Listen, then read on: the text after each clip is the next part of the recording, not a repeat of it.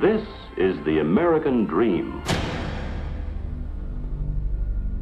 Normal is living in suburbs. Normal is consuming like there's no tomorrow. America took all of its post-war wealth and invested it in a living arrangement that has no future. There is this specific American dream that got packaged and sold. It is unsustainable.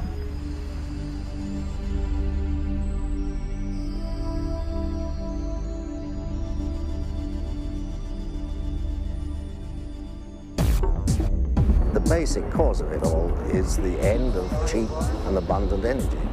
We're at the point where the world is producing the most oil it will ever produce. Cheap oil is the party that we've been enjoying for the past 150 years. We have to grow electricity, or we will not grow our economy.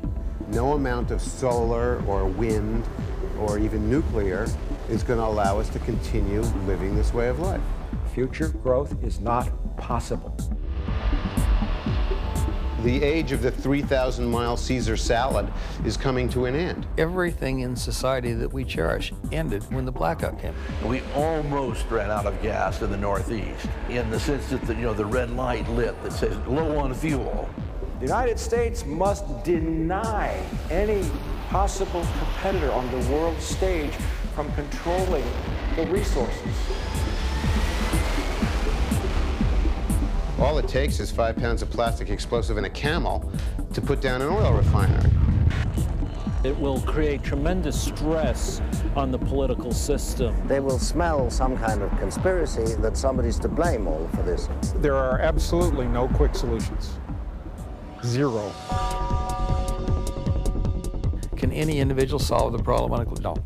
No, it takes a massive collective wake-up. The marketplace really wants more walkable and more diverse neighborhoods.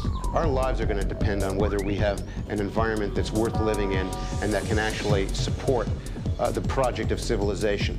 Survival will happen from a local basis, and we're going to see local economies. That's the only way the human race is going to survive. It's time to get serious.